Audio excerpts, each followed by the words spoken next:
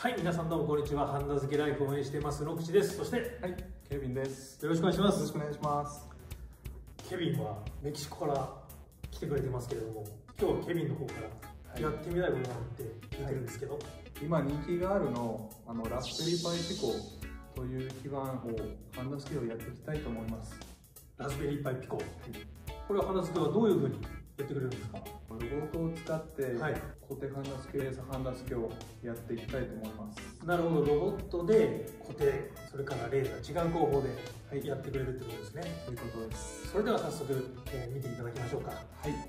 じゃあ、せーの、どうぞ。どうぞ。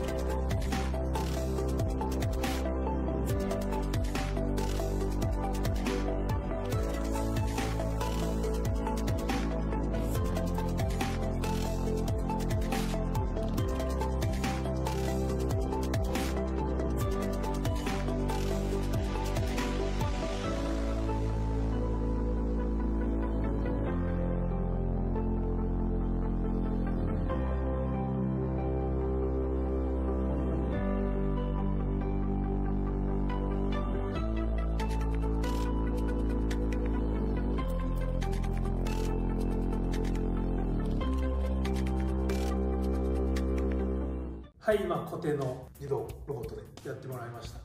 固定どうでしたか？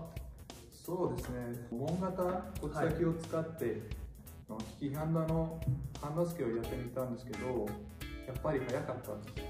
スピードがね、見させてもらってるんですけど、どれもね、綺麗にハンダ付けできてますし、しっかりとハンダが回ってますね。そうですね。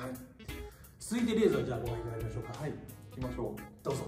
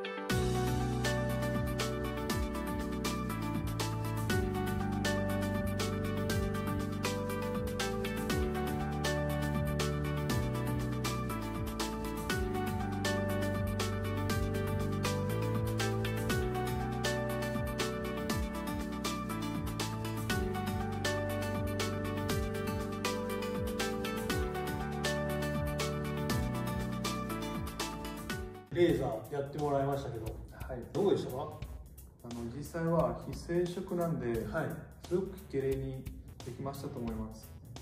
確かにフラックスのそこの残差とか余計な接触がない分だけ綺麗にすごいできてますね。はい。ケビン、今日ラズベリーパイピコ、固定とレーザーのロボットでやってみたんですけど、どうでしたか？そうですね。やっぱりバッチリでした。やっぱりバッチリ。はい。まあこれからケビンはメキシコに戻って、またバンバンレーザーとか固定の実験をやってくれるんですよね。私はメキシコに戻ってるけど、メキシコでも固定とレーザー実験を頑張ります。はい。まあもちろんメキシコでも日本でもですね、テストをしたいっていうものがあればですね、固定、レーザーどっちでもですね対応させてもらいますので、どしどし、実験のお申し出お待ちしております。それではまた次の動画でお会いしましょう。それではまた。Adiós amigos.